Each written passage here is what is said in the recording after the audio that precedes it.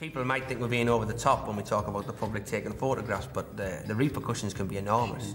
Someone tries to take a photograph at a concert, a husband, a lover, whatever. Yeah, bang. It's like that. All hell breaks loose, doesn't it? We did Elton John in Stockholm. Yeah. And sure Elton. Well, not that night, he wasn't.